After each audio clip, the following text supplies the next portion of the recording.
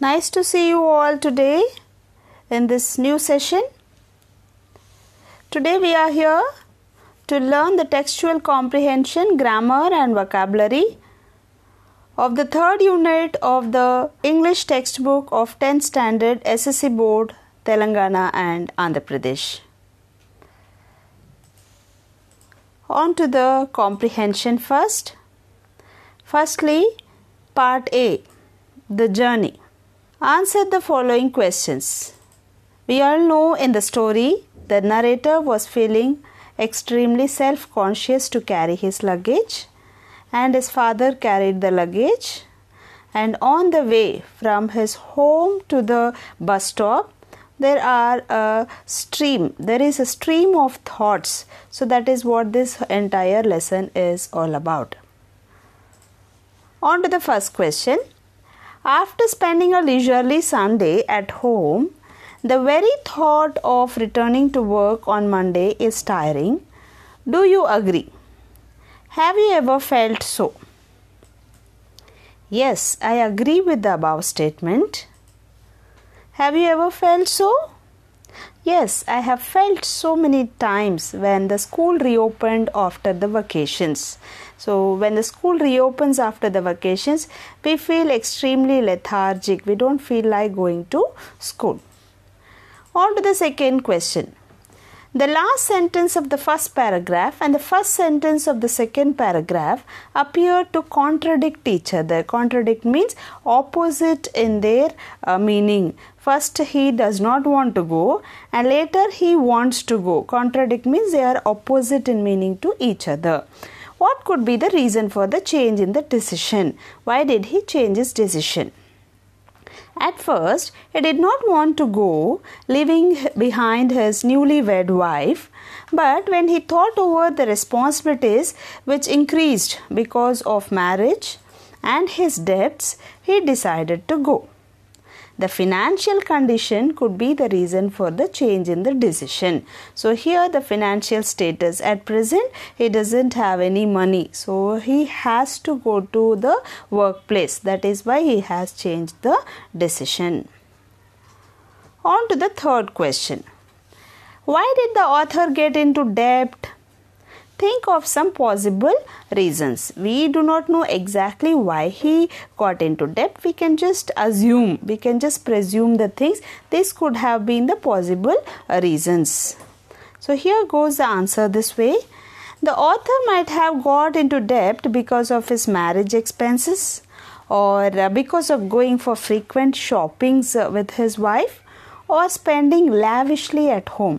Lavishly means in a very luxurious way, buying things which are not necessary, which are not so much important, just like that, just a way of luxurious lifestyle, that is called lavishly.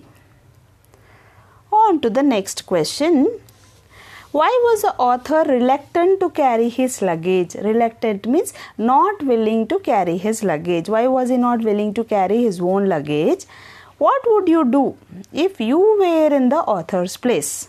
The author was reluctant to carry his own luggage because he felt that if he carried the luggage, the whole world would laugh at him.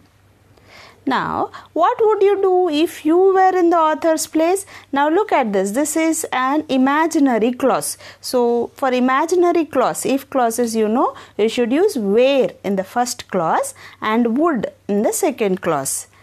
If I were in the author's place, I myself would carry my luggage without expecting any help from anyone. So this is how you answer. If I were is what denotes it to be an imaginary clause. If clause. On to the fifth question. The author feared that the whole world would laugh at him if he carried the trunk. Was the fear imaginary or real? Give reasons for your reason. Give reasons for your answer.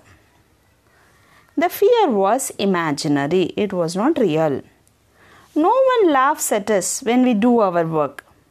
It is silly to think that the people are thinking about our looks and appearance. Everyone is busy in his or her own work. So it's simply silly to think that others are all looking at us, thinking about us, and they would be laughing at us. So it is just an imaginary fear. On to the sixth question. Choose one sentence from the story that best expresses the author's false prestige. Support your answer with details from the story. Now firstly, let's choose a sentence which tells that the author had false prestige. Somehow I had the feeling that if I carried the luggage, my father and my people, in fact the whole world would laugh at me and I would be belittled. So this sentence clearly tells that author had a false prestige. That is, it speaks about the author's false prestige. This sentence expresses the author's false prestige. He believes that he had brought a good name for his parents by getting a government job, and also that his father would not like to see him carrying a trunk on his back. On to the next question. What does the phrase opposite directions in the last sentence suggest? The phrase opposite directions suggests that both of them are moving towards a different setup of life. The narrator to the luxurious lifestyle and the father to the laborious rural lifestyle. That is, at the end when the bus moves, we say both are moving in the opposite directions. What does this mean? The father is going to the same rural area, same hilly terrain, again going to work hard, and the son is going to a city life wherein he can have a luxurious lifestyle. On to the eighth question. How was the story told? Were the events narrated in the order in which they had happened? Yes, the story was told in an interesting way with a lot of sentimental and emotional expressions. Were the events narrated in the order? Yes, most of the events were narrated in an order. Here and there we find that the narration has changed its direction.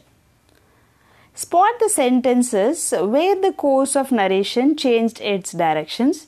How effective was it? The sentences which show that the narration has changed its course are: ours is a hilly terrain, nobody had time for me, neither of us uttered a word as if we were strangers. These sentences tell us about the inner feelings of the narrator. How effective was it?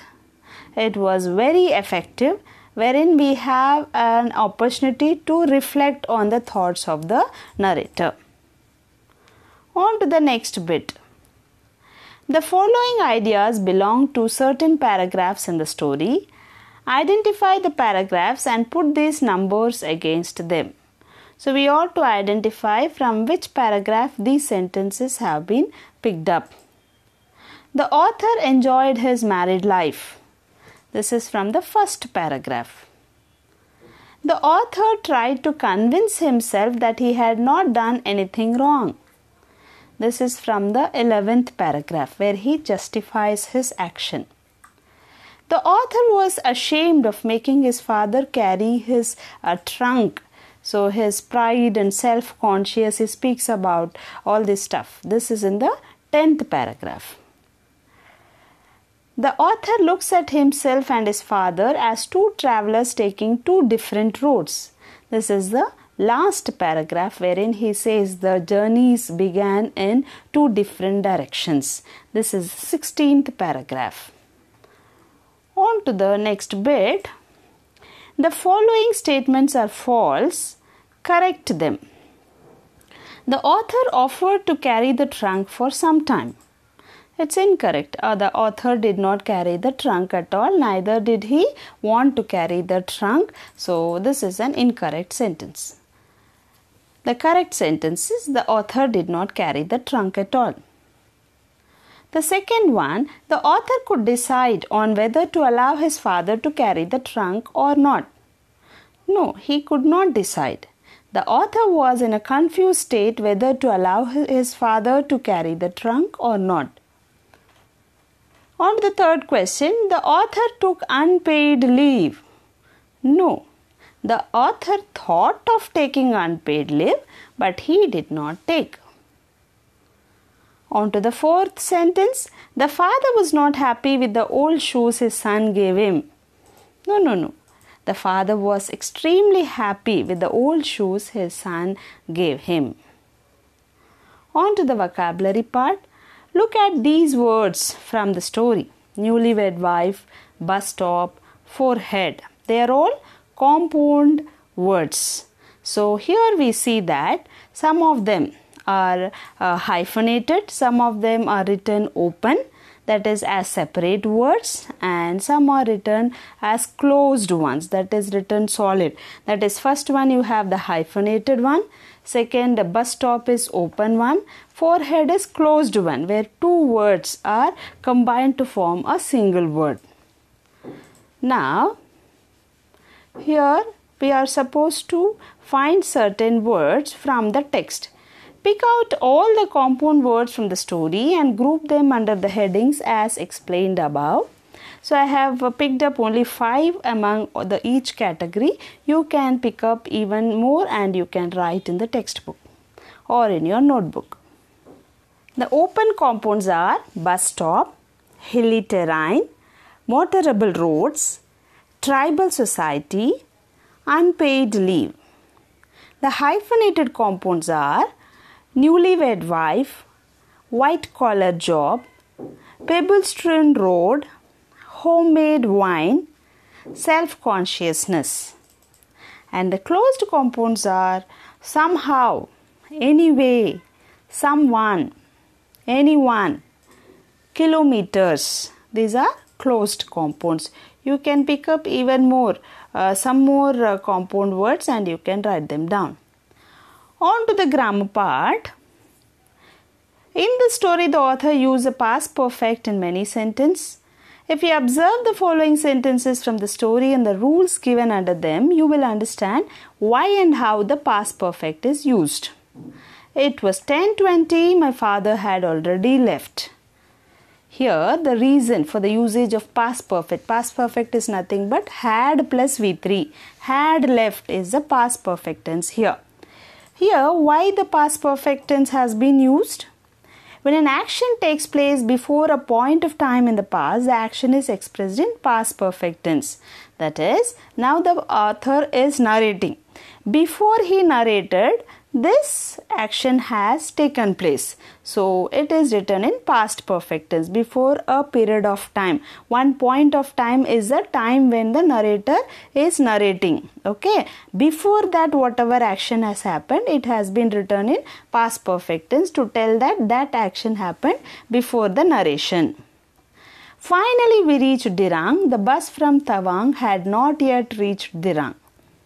When two actions in the past are clearly separated by time, the earlier action is expressed in the past perfect tense. So, two actions are there and they are clearly separated by time. That is, he reached and then the bus had not yet arrived. So, these two are separated by time. The bus was supposed to come, it hasn't come so far, right? So here they are clearly separated by time. That moment we write the first one in past perfect tense and the second one in past tense. Then I quickly sat down on a rock. My father laughed at my plight. Both the sentences are in past tense. These two actions are in a simultaneous way. They both are happening in the same time. That time you use past tense.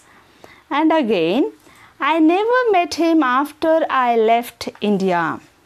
Here the time relation is unambiguous. Unambiguous means not at all confusing. That is, you have the word after, you have the word before. So here we have the sequence of time very clearly mentioned. Identify the tense and give reasons for the tense used. Here some sentences are picked up from the text and we are supposed to identify in which sense and what tense is used. I had come home this time round for a special purpose, to get married. My parents had arranged my marriage according to the customs of our tribal society. Here you see had come, had arranged. Both are past perfect tense. What's the reason? The action completed before the narration. Before he is narrating this incident, the action is already over. Time flew, and 5 months into my marriage, I realized it. Here the word flew and realized both are in past tense. So are they simultaneous actions or the time relation is unambiguous? That we have to find out. Here and is there. That means both are happening at the same time. If you have after, before, then you can say the time sense is unambiguous. On to the next one. But after some dilly-dallying, I finally decided against it because marriage had increased my responsibilities and I had got into debt.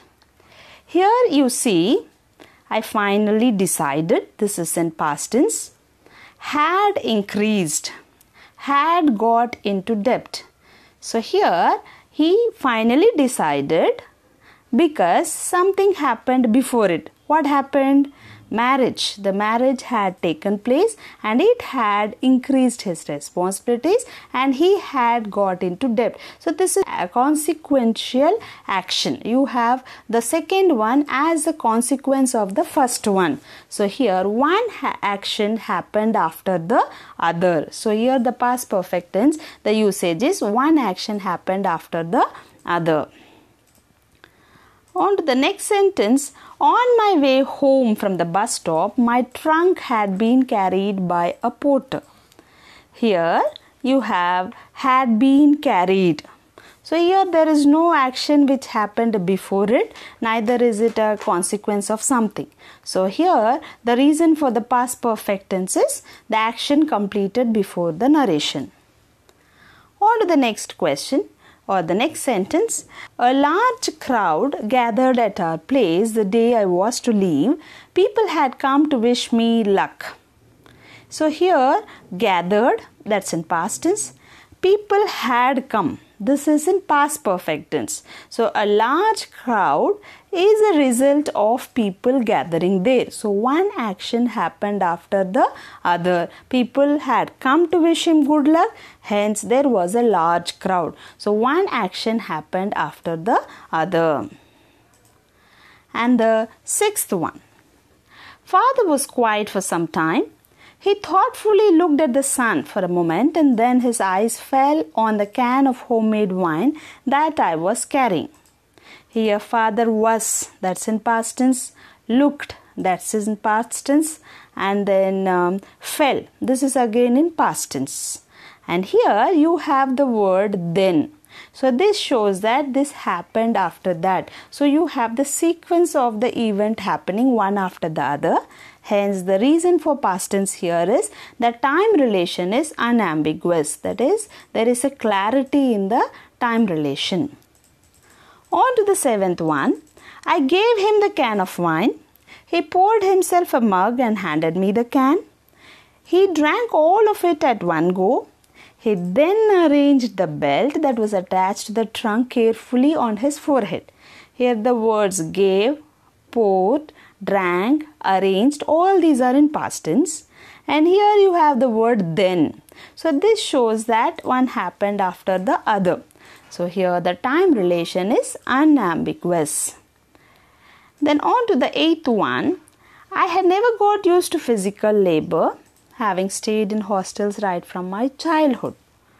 Had never got. So here there is no consequential sequence of any of the events. So the past perfect tense used here is because the action happened before the narration. On to the ninth one. His feet had developed cracks and somehow resembled those of an elephant. Here feet had developed, this is past perfect tense, and resembled. So here you see that had developed, therefore it resembled like that of an elephant. So one action happened after the other. So here the usage of past perfect tense is in this criteria. On to the 10th sentence. I noticed this for the first time. I hadn't noticed that the road was uneven. So here I noticed this for the first time. This is in past tense. I hadn't noticed. So there is no consequence of one after the other. So here it is the action happened before the narration. Actually the action is not happening, like I hadn't noticed is there. And then 11th, I checked my wallet and saw I still had around 40 rupees with me. Here the word checked and had both are in past tense. And we do not have any word telling that one happened after the other. So the simultaneous actions, these two are simultaneous actions. On to the next sentence. I then took out my pair of leather shoes from the trunk and noticed my father's face lighting up with contentment. Here the words took, noticed, both are in past tense. And we do not have anything telling which happened after what. So both all the events are simultaneous actions. On to the next sentence. I saw that the road we had come by looked like a giant motionless rope. Here the word saw, had come. Saw is in past tense, had come is in past perfect tense. So he had come by the road and he saw. So first he had come and after that he saw it. That is, one action happened after the other. So this is past perfect tense usage here is because of the sequence, one after the other happening, one happening as a result of the other. He stopped his business after he became old. Here the words stopped and became both are past tense. And here after word is used. So we know that he became old. That is the first action. He stopped his business is the next action. So here the time relation is unambiguous. On to the 15th sentence. I never ate halim before I visited Hyderabad. So here you see the word before. So here we have a clarity about which happened first. That is, I visited Hyderabad, then I ate halim. So here the time relation is unambiguous. On to part B, another woman.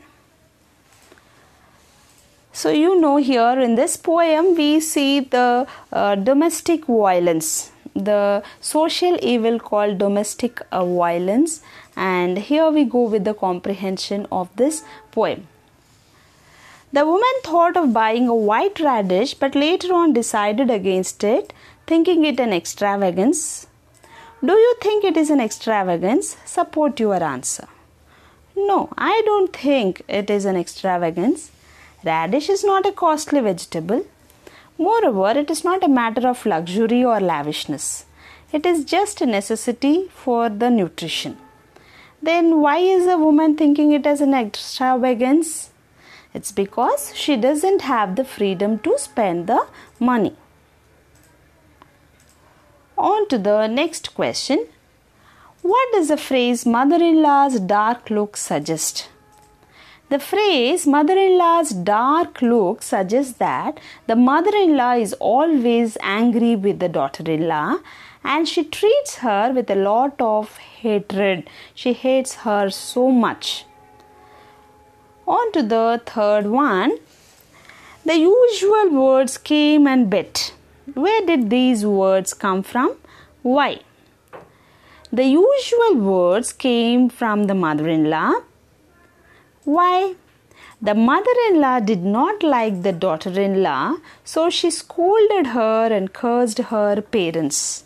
So this is the reason why she always scolded the daughter-in-law. On to the fourth one. Why did the woman crouch on the floor? Crouch means make her body into a smaller size, into an uncomfortable posture. The woman crouched on the floor to get a bit of sympathy in the eyes of the mother-in-law. She wanted to show that she was willing to bear all sort of ill treatment done to her. She wanted to show her loyalty to her mother-in-law. On to the fifth question. Why do you think the woman bent her back a little more when her husband came home? Was her husband helpful? Support your answer quoting from the poem. When the husband came home, the woman bent her back a little more as she was frightened of him. Moreover, he did not show any concern for her, so she felt that it was no use looking at him. Was her husband helpful? No, he was not helpful. Support your answer quoting from the poem. The line, "Nothing gave her the right to speak," shows this. On to the sixth question. What does the phrase "as usual" suggest? The phrase "as usual" suggests that the mother-in-law curses her daughter-in-law every day, or the mother-in-law cursing her daughter-in-law was a part of the daily routine. On to the seventh question. The last line of the first stanza talks about the woman shielding her face from the heat, whereas the last line of the poem talks about people shielding their face from the heat. How are they different? The woman shielding her face from the heat denotes that the woman is trying to protect herself from the anger of her mother-in-law, whereas the people shielding their faces denotes that the people are ignoring the injustices happening in the society.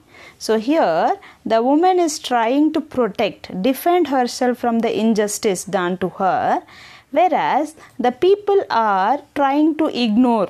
They are neglecting. They can do something for that, but they are ignoring and going away because it's not their problem. It is somebody else's problem. So if everyone ignores and goes away, this problem will never have a solution. On to the eighth question. So when the kerosene was thrown, who threw the kerosene? Why? Support your answer quoting from the poem. Probably the woman threw the kerosene on herself and immolated herself because she could not bear the torture of her mother-in-law. The line, "It was the only choice she had ever known," shows this. So she made this choice of burning herself. On to the ninth question. What does the title suggest? The title suggests that many women are victims of domestic violence. This woman is one more added to the list of women suffering from ill treatment and verbal abuses. On to the 10th question. Words do not have wings, but the author used them as if they had wings. This is a literary device called personification. Find out the other instances of personification in the poem. You know, personification means giving human qualities to non-human things. The flame is personified and given the quality of beating. So human beings beat, flame doesn't beat. So here the flame is personified as a human.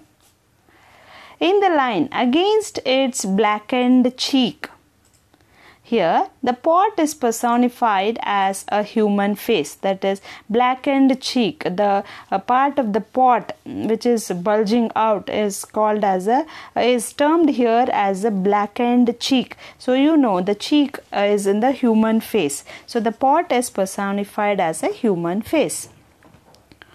On to the 11th question.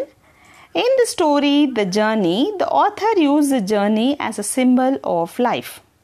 You will find such symbols in this poem too. Pick them out and talk about them. Another woman symbolizes many women who are victims of domestic violence. Usual words denotes it to be a habitual action. To darken symbolizes the bringing of misfortune. Misfortune means unlucky things. That is called misfortune. On to the 12th question. Write a critical appreciation of the poem Another Woman, highlighting the social issue it deals with. The poem Another Woman speaks of the social evil domestic violence. This poem depicts the plight of many uneducated women who keep tolerating all the atrocities, thinking that it's their fate. It is an eye-opener for each one of us to raise our voice against gender discrimination, dowry system, and domestic violence. So this poem really evokes us, inspires us, gives us a spirit that we have to raise our voice against these injustices happening in the society. On to part C. The Never Never Nest. This lesson, the theme is about the installment, the disadvantages of installment, you all know. Yeah, on to the first question. Aunt Jane thought that she had given away £2,000 instead of £200. What made her think so?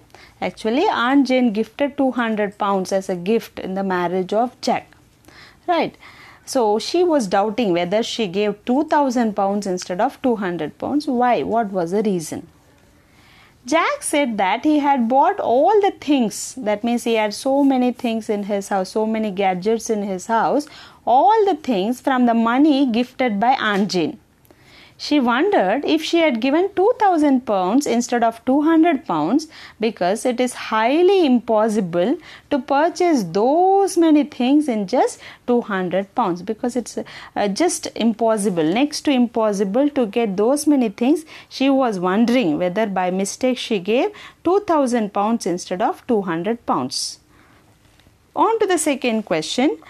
What surprised Aunt Jane most? Why? Jack said that they did not have to pay the rent as the house was theirs. So Aunt Jane thought that the house was so huge, so they have to pay a huge money as rent. But what Jack said, he said that they did not have to pay the rent because it is their own house. So Aunt Jane was shocked. Why? Aunt Jane was shocked to hear this. It was quite difficult for her to believe that they had purchased such a big house. She knows the income of Jack. So it was very much surprising, shocking for her to see. So to hear that. So she was surprised. On to the third question. And the piano and the furniture. What does these questions suggest? These questions suggest that Aunt Jane was in a state of shock.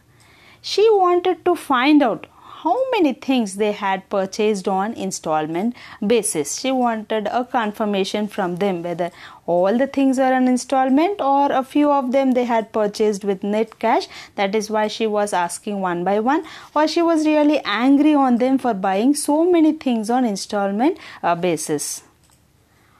On to the fourth question. Would you buy so many things if you were Jack? Why?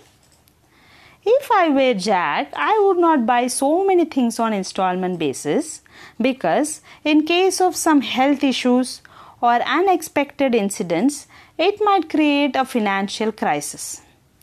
I would just analyze which thing is of utmost necessity and buy it, pay off the bill completely, then go for the next one. So I won't buy everything at a stretch and be in such a peril. On to the fifth question. Who do you think first understood Aunt Jane? Is it Jack or Jill? Substantiate your answer. I think Jill understood Aunt Jane first. Aunt Jane advised to pay off just one of their bills so that one thing at least belonged to them. Jack thought of paying the installment of the car of that month, but Jill thought of paying off the doctor's bill and making the baby her own. So here we see that Jill had completely understood Aunt Jane and she was the one who was obedient to Aunt Jane because she is completely paying off the bill, the hospital bill, and making her baby her own. On to the sixth question. What would you have done with the 10 pounds if you were Jack or Jill? If I were Jack or Jill, I would pay the doctor's bill and make the baby my own. That is, I am with Jill. Whatever Jill has done is the right thing. On to the 7th question. Did your parents buy anything by an easy installment scheme?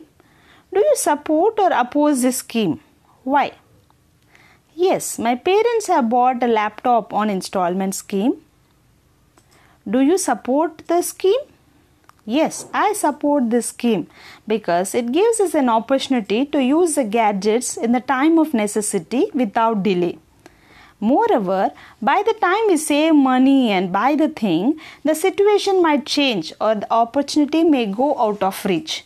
Here you can tell your own opinion. If you are against this, you can write the answer the other way around. No, I don't support this scheme, or I oppose this scheme because it gets us into debts. It makes us very much restless. It gives us so much of tension. All that also you can write. So it is the place where you express your opinion. On to the 8th question. Write a critical review of the play The Never Never Nest, bringing out the point of view of the writer. The play The Never Never Nest speaks of the disadvantages and the risks involved in buying things on installment basis. It creates an awareness to avoid buying things on EMI schemes unless they are of utmost necessity. It also suggests that it is always right to save the money and buy things rather than buying things on installment basis. So this is what we learn from this story or the play. Hope this session was useful to you in comprehending the lesson. Do let me know your opinion. And if you have any other doubts regarding the compound words or the past perfect tense and past tense, leave the question in the comment section. I would be glad to clarify your doubts. And please subscribe our channel for the other textual comprehensions. So we are making it in a series. You all know that pretty well. For the next unit, you will get the notification immediately. For that, please subscribe our channel and do share with your friends. It might be helpful for them. Thank you for watching and have a great day ahead. Thank you.